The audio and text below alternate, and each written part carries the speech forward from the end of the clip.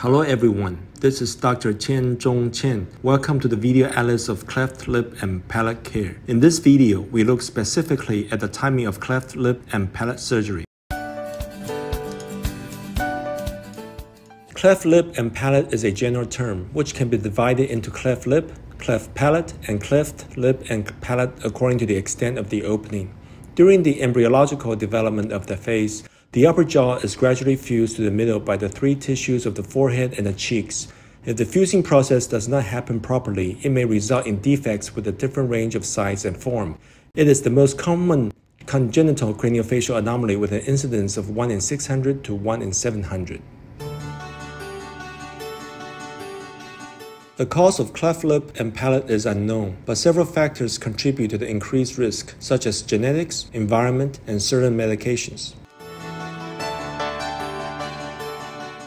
According to the location of the defect, cleft lip and palate can be classified into 5 types. All cleft lip and palate can be unilateral or bilateral at the same time, and the forms on both sides may be asymmetrical. Type 1, cleft lip affecting only the lip.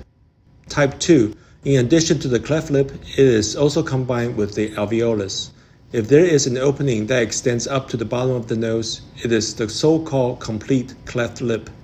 Type 3, if the opening extends from the upper lip to the alveolus and upper jaw, it is type 3 cleft lip and palate. Type 4, clefts in the upper jaw only. The affected area may be only the soft palate or both the soft palate and the hard palate. Type 5, submucous cleft palate might not easily be found at birth because it has only uvula bifurcations, mainly defects in the velopharyngeal valve. Most of them were found because of hypernasality, nasal emission after children are old enough to speak, or accidental finding of uvula bifurcation. The necessity of repair surgery for children with submucous cleft palates depends on the results of constant speech assessment and follow-ups. Due to the different defects of the lips, nose, alveolus, hard palate, and soft palate, the problems are different, and the treatments will also be different. Depending on the different medical insurance systems and the difficulty of returning to the clinic, the treatment process for cleft lip and palate is not the same throughout the world. Generally, depending on the local medical environment, children with cleft lip and palate may undergo several surgeries. Lip repair surgery is generally performed when the children are between 3 to 6 months of age, and palate repair surgery is performed at 9 to 15 months, and the time of surgery depends on children's individual circumstances. As for the velopharyngeal insufficiency surgery, VPI surgery, alveolar bone graft and orthodontic surgery, etc., it will depend on children's developmental status and follow-up assessments.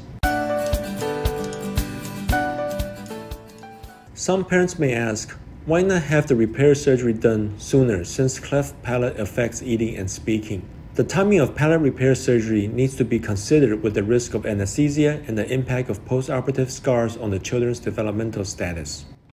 Although a cleft palate may affect children's speech, the sooner the surgery is performed, the bigger impact it may cause to the middle face development due to the scar tissue formation in the surgical area. Therefore, performing palate repair surgery between 9 and 15 months of age is to reduce the impact on the development of the middle face and take into account the safety of the surgery and perform surgery in time before children learn to speak. Additionally, parents may also be concerned about whether all children with cleft palate need 2 palate repair surgeries. After the initial palate repair surgery, if the muscular valve of the velopharyngeal mechanism is not ideal, children may have the velopharyngeal insufficiency, which means the air will leak out the nose when speaking, resulting in abnormal speech.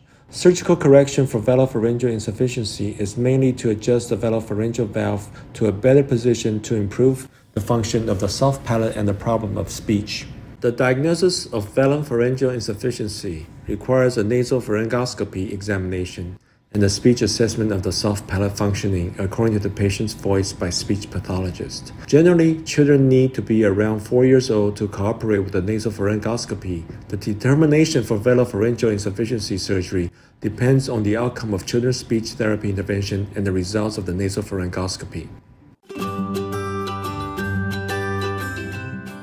Postoperative care and regular follow-up monitoring are just as important as surgical treatment. For children with cleft lip and palate, it is recommended to follow up once every 6 months until adulthood. In the long-term monitoring, some potential problems can be found in time and good treatment can be obtained.